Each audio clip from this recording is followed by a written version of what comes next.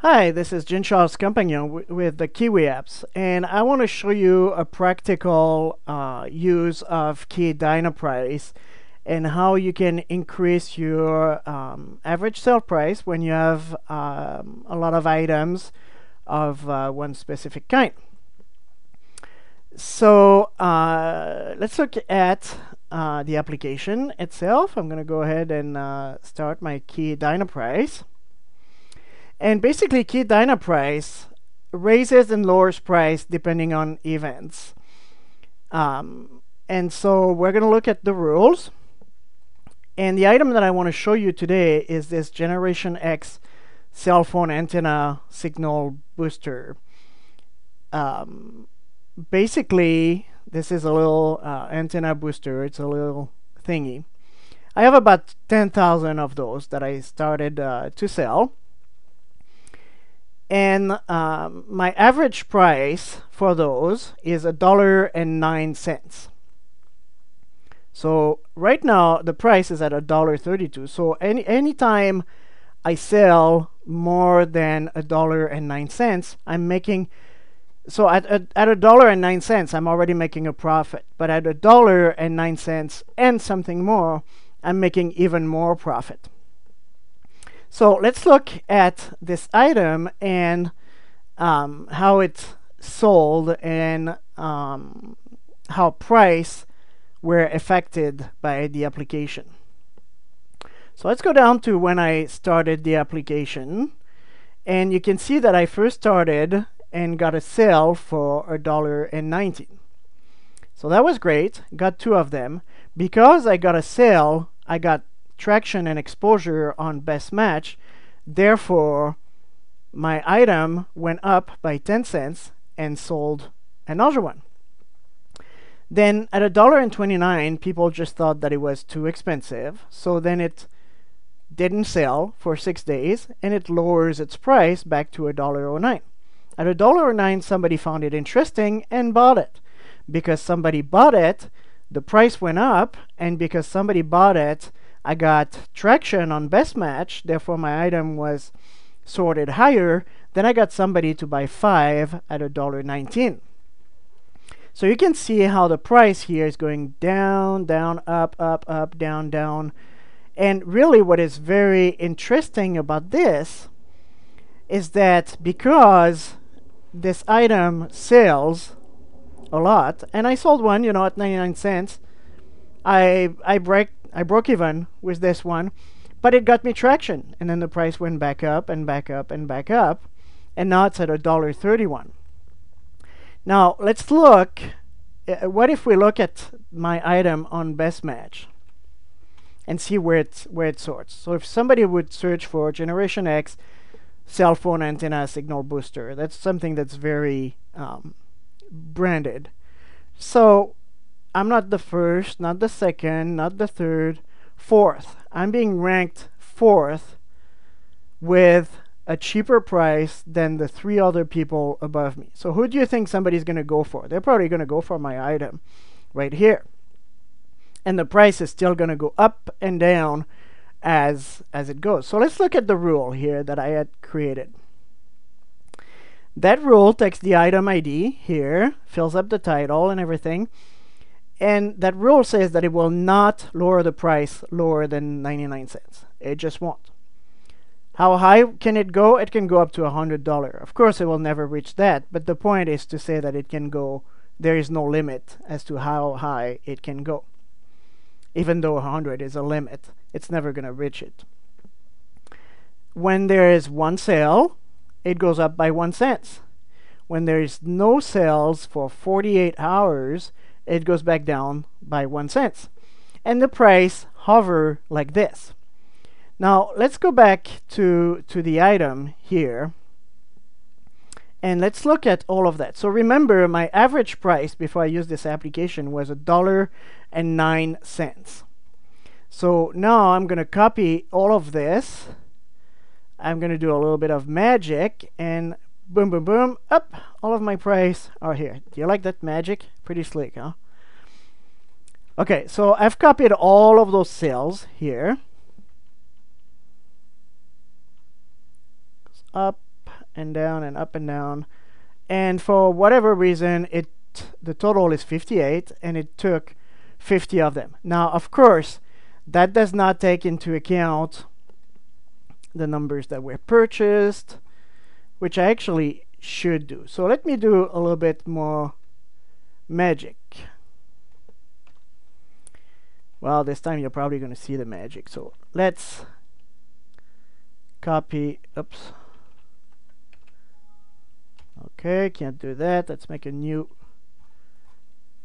workbook.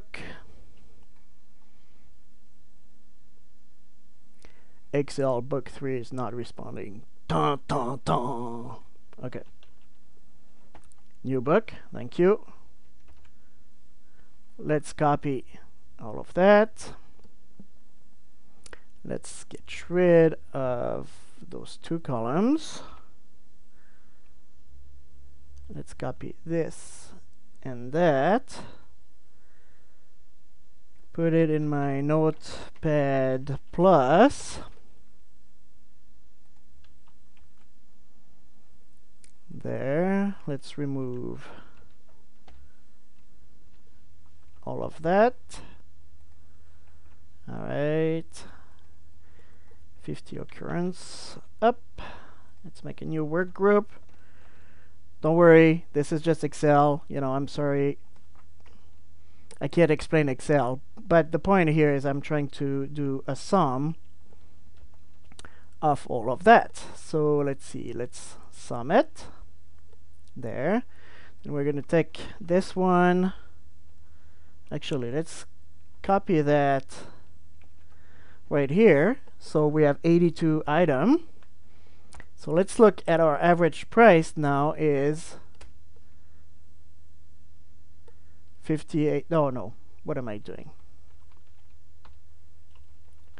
Sorry. Okay, so let's calculate our pricing. There. Gonna take that all the way up.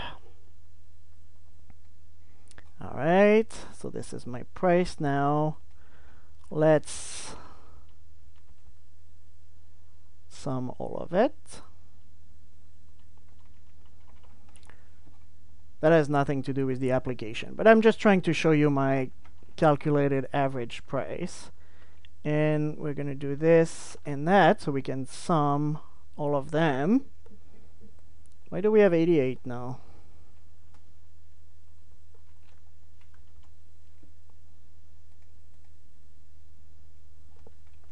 Alright, let's go to B4.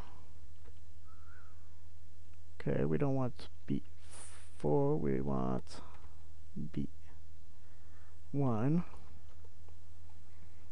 So from B1 there, so we have 82, and from C1 there, we're totaling. So we sold $95 with 82 items. So our average sale price is $1.16 which is pretty much the same thing that it was on this first workbook, but I wanted to get it accurate. So before, my average price was $1.09. So that is a difference of 7.2 cents on every item. Well, that's nothing, you know, who cares about 7.2 cents? But the fact is that I have 10,000 of those. And so when I am going to be done selling those 10,000, by using DynaPrice, I'm going to have made a difference of $724.39. So I could sell them all at $1.09, or I can use DynaPrice and have a price that goes up and down, and sure, it goes below. Let's go back here. It goes below my average price sometimes here. But because it does, I get back some traction on best match, and my item is showing higher and higher and higher, and therefore people go buy it. You can see here that from January 29, no sale. So it lost traction, you know, and it still lost traction, but then it went to a price here where it got some traction, and then you can see 1 hour later, boom, I sold it for a little bit more. and it lost a little bit of traction, so on the 10th here, but because it was at 9 cents, 1 hour later, boom, sold one for 19, sold 2 more to that same person. Then the next day, or like 4 hours after, 5 hours later, boom, I sold some more. And then the price went down because I lost a little bit of traction, and then it went back up, and so on and so forth. But the bottom line is that by using this technique on a 99 cents or $1.09 average price item, I'm going to be making $724 more on 10,000 items. So imagine if you're selling some $3 item, this is multiplied by 3. So I hope this helps some of you understand what DynaPrice does. Okay, I'm not going to save all of that. Follow or just sign up to our